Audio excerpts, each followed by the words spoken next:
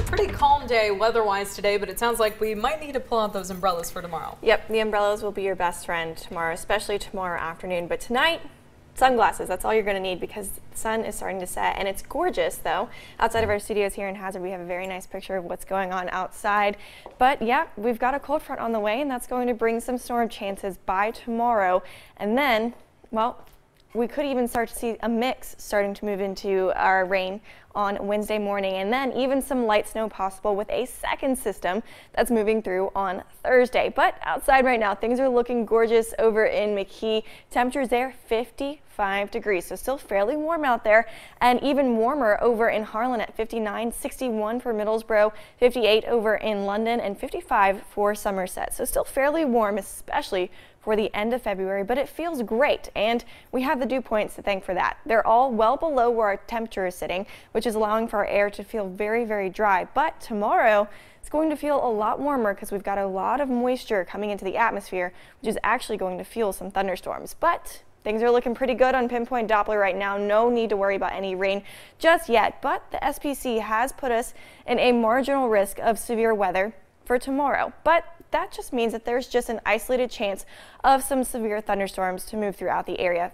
by tomorrow afternoon. But good news is, as we say, nice and dry tonight, that high pressure system keeping us nice and clear, but it is going to move out of the area, leaving way for this low pressure to move in. This is also going to bring in a lot of moisture, which is going to make our atmosphere very, very unstable, which is going to fuel some thunderstorm development by tomorrow afternoon into tomorrow evening as well.